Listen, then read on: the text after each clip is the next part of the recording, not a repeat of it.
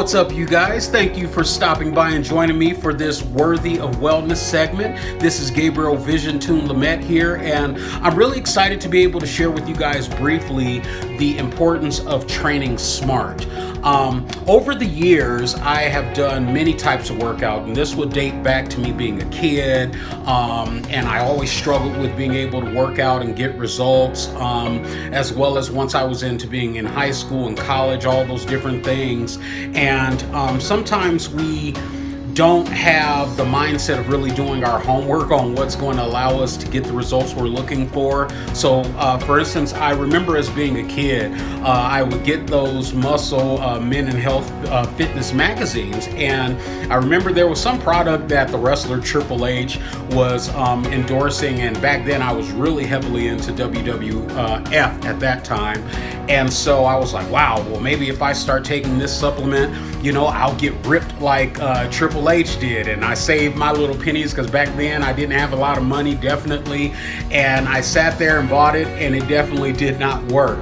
And so what I would do back then, because you didn't really have the internet to really get any kind of testimonials or hear from people who have actually talked about the product and the true benefit that it did for them, you just practically went off of those very creative ads that they had back in the magazine. And so I purchased it, and I did that several times growing up, from being a teen all the way into being in college, and I never really got any of the results I was looking for based on what I thought was going to happen because of the ad that I saw. And so you know, nowadays it's a lot different, where you can really do your homework when you're starting to do a particular workout. You can get true testimonials, not the paid advertisement testimonials, but on YouTube and things like that, you're able to hear firsthand the reaction people have to doing certain fitness programs. Another thing that I would say would be smart in training right and training wise would be, if your body has certain elements that you know take effect when you just do regular things. So like for me, I had a lot of issues with my knees and with my ankles, and what I started to do was I started getting compression braces for my knees and for my ankles, so when I worked out, I could recover a lot better. And so me doing those things has allowed for me to have more longevity to my workouts versus me getting injured and then now I'm down for the count and I can't do anything else.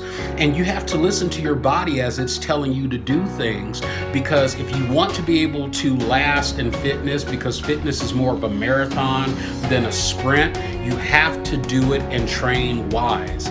You know, I remember sometimes when I would stop working out and then I'd be like, oh, I got to get back on, I got to get back on it. And then I would sit there and do one of the hardest workouts that I had, and then I would injure myself, and then now I can't work out for a whole nother month because I've injured myself, or I've got too much swelling or too much ankle pains and things like that. Or I would push through it anyway and then be taking a lot of ibuprofen and things like that. And those things are just not going to allow you to steadily meet your goal.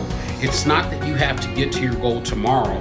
Even if you get to your goal in a year, but you were able to maintain the lifestyle because it's a training of mind, I have found that to be much more beneficial than feeling like I have to just jump in and be an immediate superhero within fitness. Another thing that I have found to be beneficial within training has been making sure that I do not skip those times where you stretch. I used to do the workouts, and because I didn't plan my time properly, I would do the workout and then I would just be done and I'd be out, not giving my body a chance to stretch back out so that I can recover and return the next day much better. And I cannot express to you clearly more than what I'm saying right now, that you have to take the time to do those recovery portions of it. Don't skip the stretching. Make time for the stretching, because it's going to only allow you to come back and be better for your next day's fitness. And overall, again, it'll help you within the marathon of fitness versus the sprint that some people feel that fitness is. So thank you guys so much for joining me. I hope some of these little tips will help you, and I hope that, you know, if you have found certain things that you have learned to kind of skip and go around that in the long run you found out later was not beneficial, leave a comment so I can hear those things, because I know I'm not the only one who has decided to cheat or not pay attention as I'm doing my fitness and workout, and I'd love to hear some of your stories as well.